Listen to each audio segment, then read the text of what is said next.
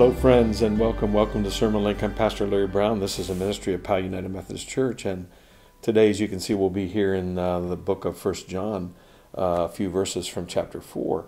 1 John is writings out of the early church community, particularly the community that connects to the tradition of the gospel writer John, sometimes referred to as the Johannine tradition, kind of a fancy biblical scholar way of talking about things. But for our purposes, I think we can note that there is some clear connection, at least the themes, some of the phrasing, the theology, and the understanding of Christ is consistent between what we're going to be looking at here in the book of 1 John and that connection to the Gospel of John. So let me get right to it with these few verses, and then we can reflect on it together. So beginning there with verse 7. Beloved, let us love one another, because love is from God. Everyone who loves is born of God and knows God. Whoever does not love does not know God, for God is love. God's love was revealed among us in this way. God sent his only Son into the world so that we might live through him. And we'll stop there. And yet I do want to invite you, if you have the opportunity, to read the whole book of 1 John. There's only 5 short chapters. It'll take you maybe 10 minutes at the most. And you will find, as I have found, that that theme of God being love, and then us as those who are connected to God also loving, that theme runs all the way through the passage. It is solid as solid can be, and everything connects to that understanding. In fact, back in chapter 3, in the middle of that chapter, there's a verse there at verse 18. I just want to read it also for our consideration. The writer says, "Let us love, not in word or speech, but in truth and action." So this is the understanding of this writer, that love is an ethic, as we say. In other words, it is lived out in the way that we relate to others and respond to the world around us. It's not some theory. It's not just something that we romanticize about. It's certainly not a feeling or emotion, not here. It is a way of life. It is action.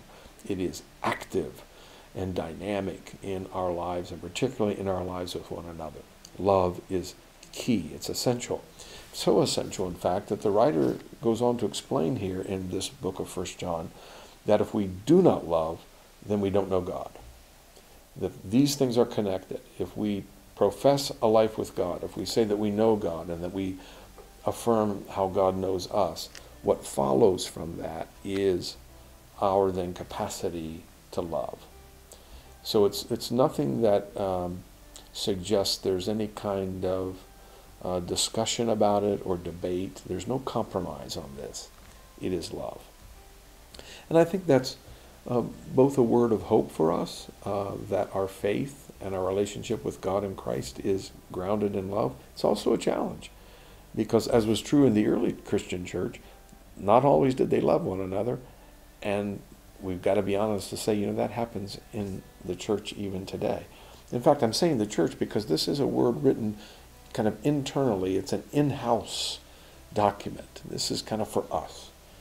In other words, we can't really think about loving others or loving the world or those whose name we do not know unless we are solid in our love for each other. And this then becomes a key. One of the things that we're going to be thinking about here at Powell United Methodist Church in this coming month of May is the fact that it is designated as National Mental Health Awareness Month. Did you know that? And so we're going to be doing some things around that. Some of our members are going to share their own struggle around mental health, or how important mental health is to them, a way of reminding all of us of that critical aspect of not just physical health, bodily health, but our mental and emotional health. That matters too. And we as Christians, I think, can show our love for one another through our compassion and our prayer and our care for those who are in the midst of struggle related to mental illness. Oftentimes in the past, anything related to mental illness was sort of shunned. It was kept quiet. It was secret.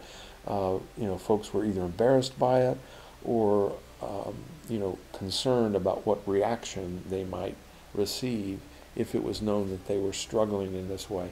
Of course, we've come a long way in that respect, at least I hope that we have, to know that there's nothing to be ashamed of. And seeking help or therapy or other doctor's care around mental health issues, that's part of the process of seeking healing and wholeness in our lives.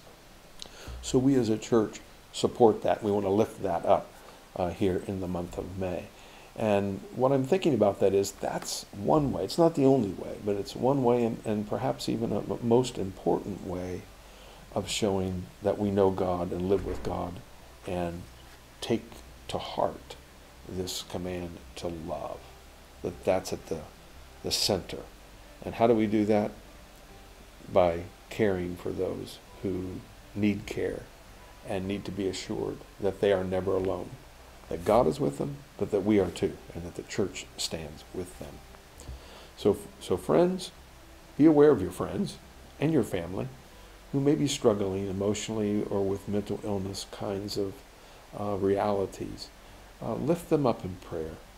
Find a way that works for you and for them to walk alongside, and to know that as you're doing that, that's a real way in which you are, as the scripture says, loving one another. And why? Because God so loves us. There's hope and healing in that every time, no doubt. And I hope that you'll experience that the rest of this week and in the days throughout the month of May, particularly. Hey, thanks for being with me. Always good to share SermonLink with you. And tune in again. We're here every week, of course, and are glad to be able to share some reflection with you. For now, take care. Keep loving. Keep caring. Let the compassion flow. We'll see you next time. God bless.